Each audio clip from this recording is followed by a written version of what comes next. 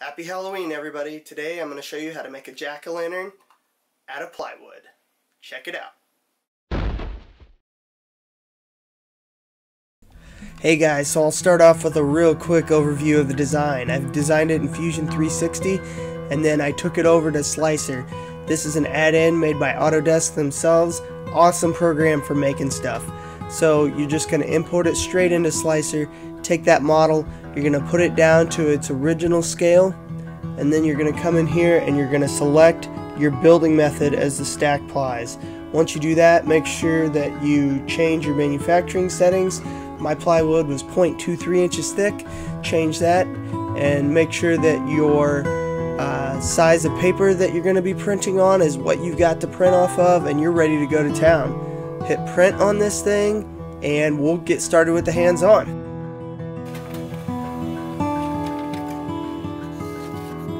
So once we had everything printed out, we were ready to start cutting things down to shape and putting them on the board.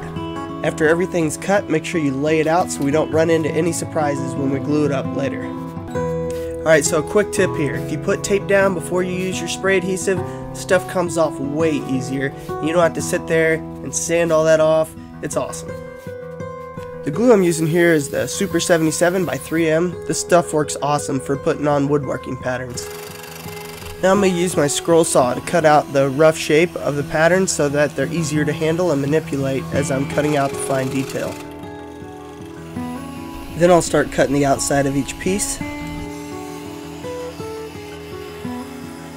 So just how accurate you want to be is really up to you on this part, because you're really going to come back with a sander and clean most of this up and blend it in with the layers on either side of this layer. Then I took each piece over to the drill press and drilled a hole so I could put the scroll saw blade through the middle. This allows you to slip the blade through the inside and start cutting from the inside rather than having to come through the outer layer and have a slice in your work.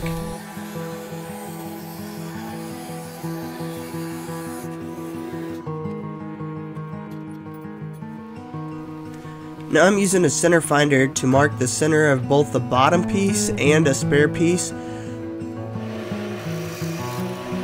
So I'll drill a 1/4 inch hole right in the middle of these. This will allow a 1/4 inch bolt to go through and clamp all the layers between the bottom layer and the top caul piece. As I mentioned earlier, getting the patterns off with the tape instead of the glue is way easier. Now I'll put the bolt through here and do a dry fit and get everything lined up so that I know everything is going to fit exactly how I want it to when I do the glue up.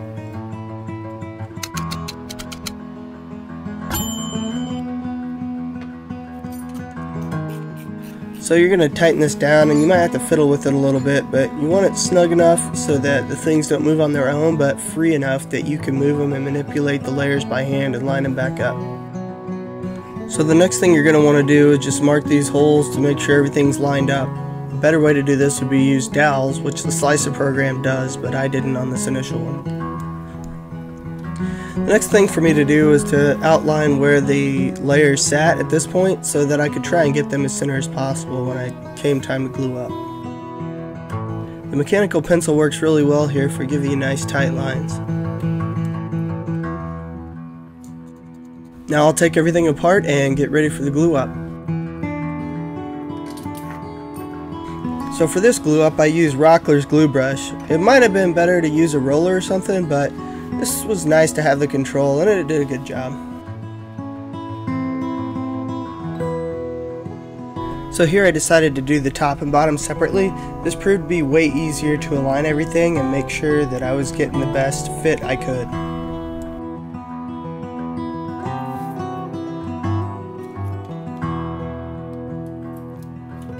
Here I'm using packing tape just to make sure this releases easily after the glue's been put on and this gets clamped down.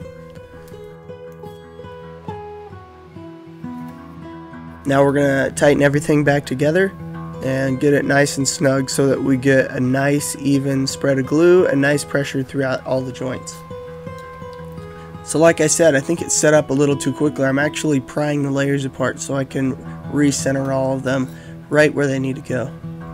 So you could get around this in one of two ways. Either use a roller, which would be much quicker, or use the dowels, as I mentioned earlier, to get everything aligned initially. And now I'm snugging everything down with 2 sets of wrenches so that we get a nice tight seam throughout each of the different layers. Now I'm using the brush to go back and fill in only 2 little voids that I found. This was great plywood, but still had a couple little holes that I filled with glue and sawdust. And we're going to let it set for the night. Now we're going to loosen everything up and see how the glue dried. I was pretty happy with the way everything turned out. I didn't really see any voids after we filled the holes, and we're good to go. So after it was dry, the next thing to do was to take off the edges and blend them all together. So I went to my disc sander. Well, as you can see, it's time for a new disc, and I didn't have the time to do this nor the energy. So I went to the belt sander. This actually worked really well. I was really impressed. I think the size of the pumpkin that I made fit really well with the belt sander, and took it off rather quickly and allowed me to get in these grooves. I knew I'd be using the belt sander for the detail, but thought the disc would work better for the flats. But this actually did a great job in both areas. So the final bit of sanding that I did, I tried to go with the plies, just like you would going with the grain, so it would be a little less obvious if you had any marks from the grit of the sandpaper. And now it's time to use the file to clean up any lines left over from the belt sander, and then it was on to the 100 grit sandpaper to smooth everything out and give us a nice surface to draw our face on for the jack-o'-lantern. Now, sketching's not my forte here, but I went ahead and gave it a whirl. Figured if I could do it as a kid, I could probably sketch up a decent pumpkin face now, so good practice for Halloween. Now I'm off to the drill press to drill holes to get a coping saw in. Turns out, couldn't get my coping saw to work like I wanted, so I went to the Dremel. Well, sir, someday I'd like to be a dentist. A dentist? Well, we need one up here. I've been studying. It's fascinating. You've no idea. Molars and bicuspids and incisors. Now, listen, you're an elf, and elves make toys. So after the Dremel, I just cleaned everything up with a file and gave it some nice sharp clean edges as best I could. And then I sanded and sanded and sanded. I started at 100 and worked my way up to 320. So the sandpaper I'm using is flexible. It's the Pro stuff from 3M. It's amazing, especially for stuff like this. I'll leave a link in the description below where you can get some yourself. After this, I gave everything a nice wipe down and made sure I get off all the dust for the next application of the wipe-on poly. This stuff's really pretty simple to apply. You really just take a rag and wipe it on there. Let it dry for 2 or 3 hours. Come back with some 320 and hit it again. I put 3 coats on here. You could put more or less just depending on what you're comfortable with.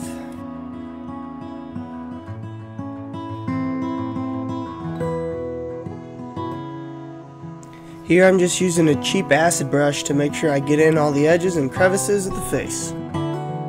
Hey guys, so this is what it looks like. I'm really stoked the way it turned out. You know, this is a new method for me. I wasn't sure how it would look, but I think it looks awesome. It's a little smaller than I anticipated initially, but hey, there's always time to make another one before Halloween. I wanted to make sure to get this out to you guys so you could make your own.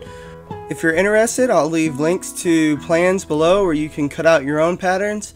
This pumpkin I made here is from the smaller plans. If you want something a little bigger, go with the medium plans. If you're looking for a place to get this wood, I got mine at Michael's. I'm sure Hobby Lobby carries it as well. It's 1/4 inch by 12 inch by 24 inch birch plywood. Thanks guys.